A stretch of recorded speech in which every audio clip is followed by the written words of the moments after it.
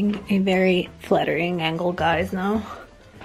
Good morning, guys. Welcome back to my channel, or welcome if you're new. I am so excited for today's video. So as you guys know, because you read the title and saw the thumbnail, today I will be working on my Instagram here in my home, because where else? As everyone else, I am spending so much time lately on my Instagram, and I realized that I do love my feed, I love my page, and you guys should definitely follow me, but I feel like I could work a little bit more on just like the aesthetics of it and kind of like sticking to a theme. I know this is a very common issue that a lot of like people have. So what I decided to do is very simple. I went on YouTube and I looked through some videos to get some tips on like photography from home, like at home, and I came across Tashie Tinks, and I am obsessed with her Instagram since.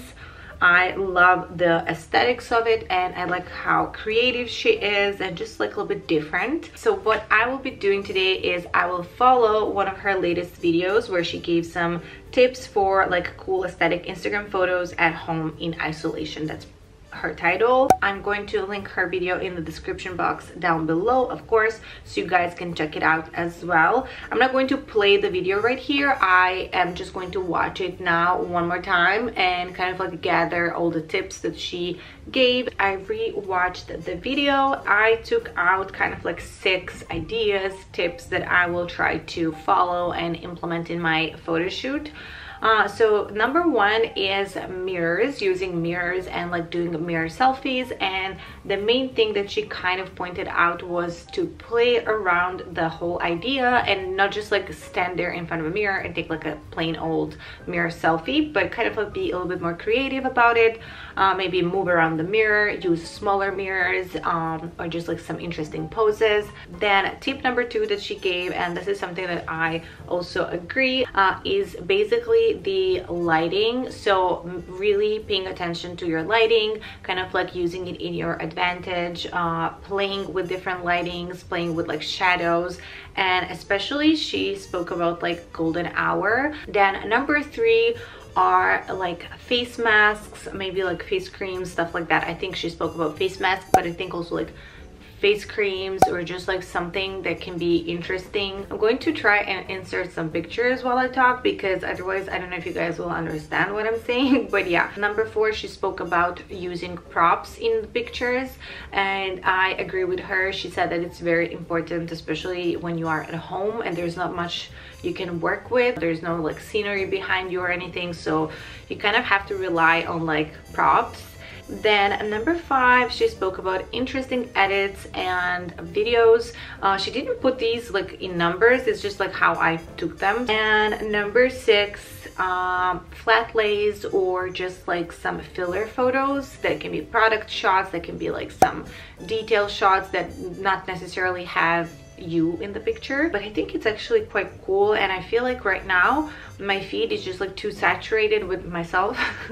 So I feel like I should incorporate some like flat lays or just like break the feed with some filler photos. We're going to try and create kind of like 4 or 5 different types of photographs today. I hope I will have at least like 9 or maybe 12 photos, just because I want to yeah, because like my idea is to have like a feed, if you know what I mean. So if you kind of like open my Instagram, my idea is to have at least like 1 page. So we're going to try and see what we come up with. I am so excited. Now we're going to look for the first location, first like inspiration. What I did earlier, well actually yesterday night, was I pulled out some pictures on Instagram, no, not on Instagram, on Pinterest, and I created a board, like inspiration board for this photo shoot, just so I can have like some sort of a guidelines, because sometimes when you're doing a photo shoot you have so many ideas in your mind before the shoot, and maybe you end up being stuck and you do like the same pose or the same like angle or something. So having like a vision board, it's good to have it there visually. I think I'm going to use this little guy as kind of like my background. I love this poster. I'm kind of losing a light over here, but we're gonna see how this goes. So what I'll be using is my phone, and I'm going to use a kind of like selfie stick with a remote on it, because that's kind of like the easiest way you can take some cool self-portraits on your phone. And I don't know why I'm talking on this angle. What I'm going to use is, as I said, my phone, and then I'm going to use like one of these selfie sticks that turns into a tripod. These are super handy. I'm going to link this one down below. It's from Amazon, so you can order it. And I remember it was quite affordable. So what's also cool about this one, I'm so sorry, I'm losing my voice. What's cool about this one is that it has this tiny little remote, which is so handy when you're taking selfies or just like self-portraits, because you can be away from your phone. You don't have to use the timer, self-timer, because that one sometimes doesn't work that well. I find that like, I don't know, I find that sometimes if you use self-timer, the pictures are a little bit blurry. They're not as sharp as when you use a remote or when you just take them like this. So yeah, I'm going to prop my phone here. I don't know still if I'm going to use the front or the back facing camera. I know that the one on the back is much better. Everyone knows that, but sometimes it's just easier if you can see yourself. I think I'm going to do a couple of shots just with my front facing camera, see how it goes, and then maybe I'll switch to the other one.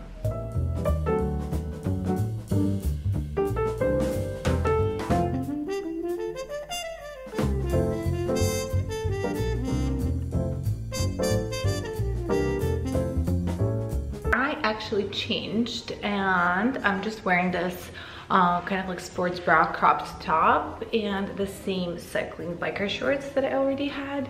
And I feel like that outfit wasn't really working with this shot because I'm kind of like sitting. You can't really see much of the t-shirt or anything. It just looked a little bit like, I don't know, it wasn't giving me the vibe that I wanted to get with this shoot. So now I don't know how I made my hair. Okay, I'm gonna go and do my hair in front of the mirror because this is not working.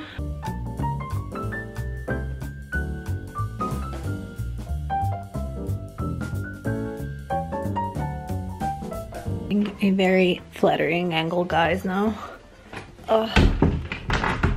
Just to focus, yeah. So that went pretty good. I'm quite happy for the first picture. And I just had my lunch, went through the pictures, and I need to replace the battery. So I am going to now charge my phone as well, replace the battery, and start planning the second picture, the second kind of like location and theme. But yeah, I haven't been using actually her tips, which is the purpose of this video. So the first one, well, the second one, and the first tip that she gave is mirrors, and my battery died in the middle of the sentence before. What was I saying? Yeah, I was saying that when it comes to mirrors, I am pretty familiar with using kind of like mirrors for photography. I think I'm going to definitely now think of some more interesting ways, some ways that I haven't been experimenting with in the past, so I just try to do something new. How cute are these earrings? These are like my latest addition. I just ordered them. They came like yesterday or the day before. They're so cute. I think I'm going to shoot something with the jewelry, definitely. Yeah, I love this bench that I'm sitting on right now. It's kind of like the Ottoman chaise-longue style of a chair. I don't know what's the correct name for these, but it's kind of like the thing where you can lay basically.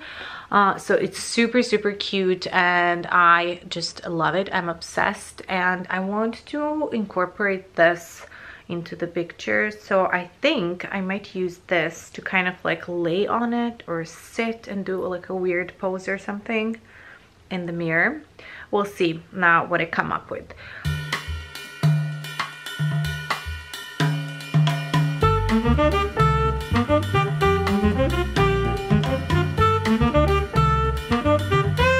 I I really like how the previous pictures turned out, so I'm going to use this location for one more kind of like outfit and a different pose.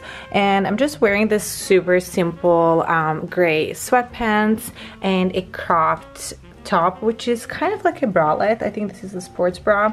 I don't wear it so much as a sports bra because it's more like, I don't know, it's thicker. I usually wear it like a cropped top because it's super cute with this like knot detail.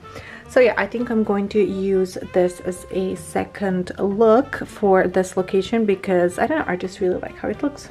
Oh my god. Oh, I'm shiny. So it has been several hours now since the last photo shoot I did, and I want to do a coffee shot because honestly I want to have my coffee. It's getting a little bit late for my last one of the day, so I want to have my coffee. And then since I made it already and it's super cute and aesthetic, I wanted to do a little coffee shoot.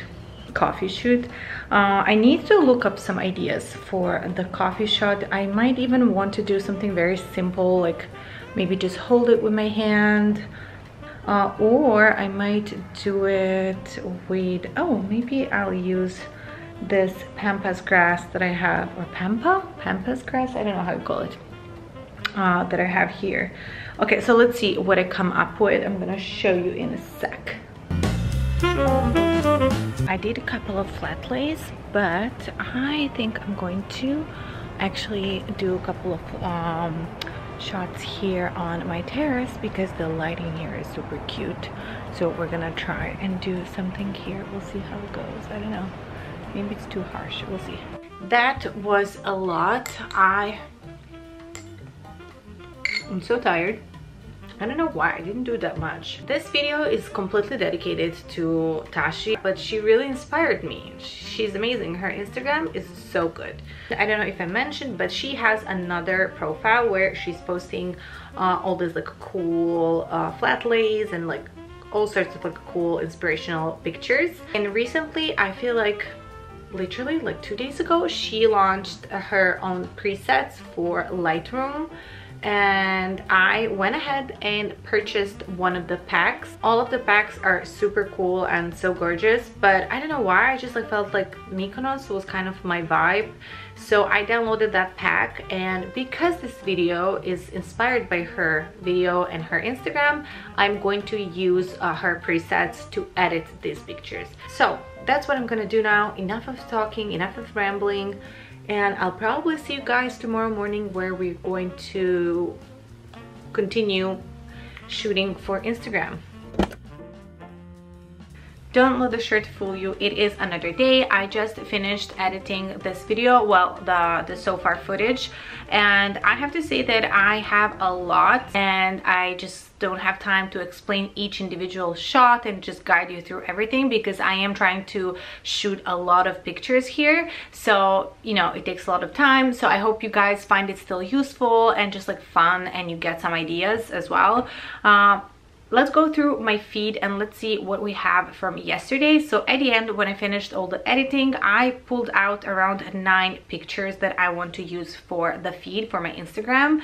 Some of them are repeats, but I don't really mind if the pose is different, if the angle is different. I don't mind using the same like the same shoot multiple times, especially if you spread it out and it's not like one after another. I think it's totally fine.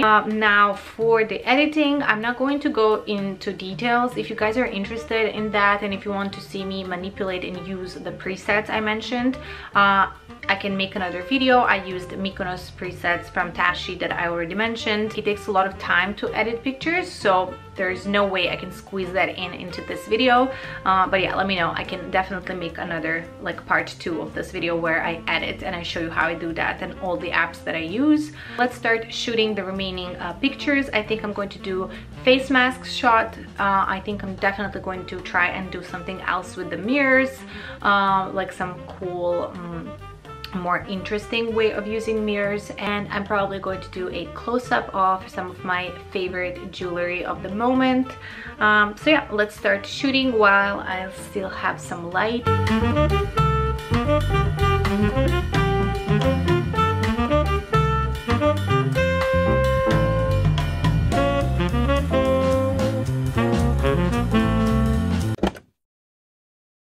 I think it's time to wrap this video up and show you guys the final results.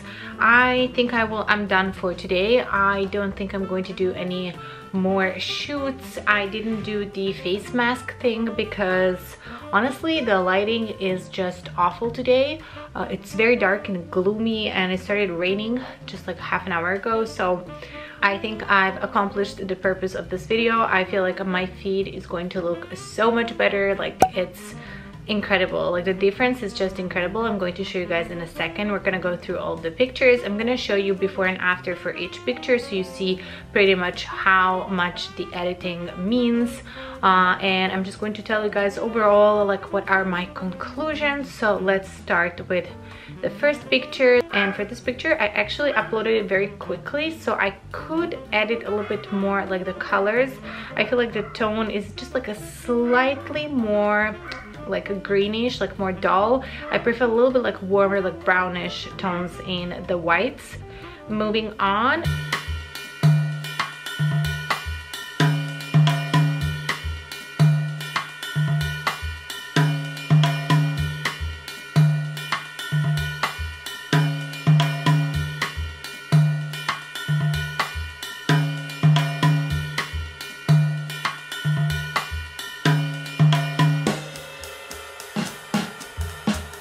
The things that I kind of like learned from this exercise.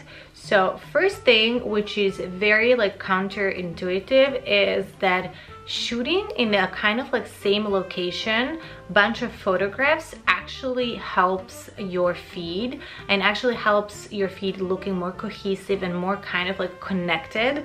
I always thought, I feel like, yeah, definitely it's counterintuitive. I always felt like, oh, but like my feed is maybe boring because like I don't have like, or sometimes I wouldn't even take pictures because I would feel like, well, I'm not going anywhere, or like I'm always in the same place. Like I don't want to have the same location always and always on my pictures. But the thing is, when you are shooting in the same place, the key is to actually start looking for different angles, different areas, even just like distance. Like sometimes you're closer to a wall, sometimes you're further away from it, sometimes you are like in a different area. But because you are in the same room, you are in the same environment, you have similar lighting, you have similar just like colors around you, it really helps making your feed look more cohesive. I don't know, just like more aesthetically pleasing, at least in my opinion. Then another learning, and this one is really, really important, and I just like never took it that seriously. So I told you guys that I have been using like my own presets, but it's not something that I did like religiously. So I would maybe do like a preset, but a lot of times I would just go into editing picture by pictures. None of my pictures had like the exact same like theme or colors or anything. So using presets is actually amazing. I'm not advocating now you go and buy presets like I did. I bought Tashie's presets, but I'm just saying, if you develop a preset, then develop a preset, couple of them. I love what she did. So what she did is that she developed like 3 themes, and then within each theme you have like 5 or 6 presets. I think it's 6 presets.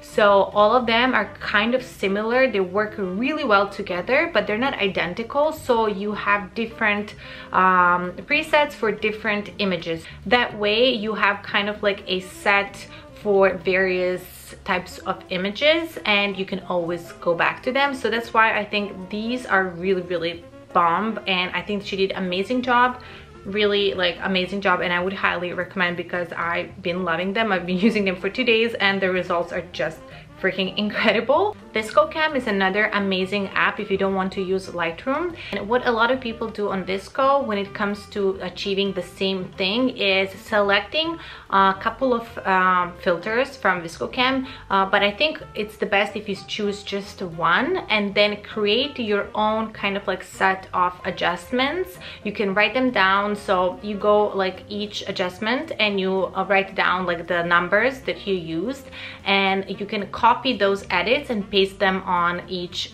picture.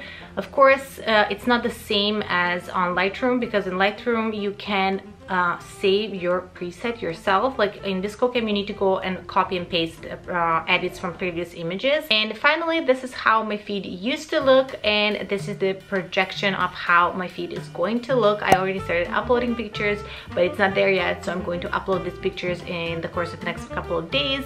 And yeah, I really like it. I think I did an amazing job. These tips were just incredible. I'm going to definitely continue using them, and I'm going to still use these presets because I really like the vibe. I think it's so easy. It made my life so easy, and I think they are worth every penny. But again, you don't need to spend money and buy them. You can create them, you can download some for free, or you can use ViscoCam and just like make your own, again, your own style, your own filter. So yeah, that would be all, you guys, for today's video. I hope you enjoyed. Definitely go ahead and follow me on Instagram and say hi.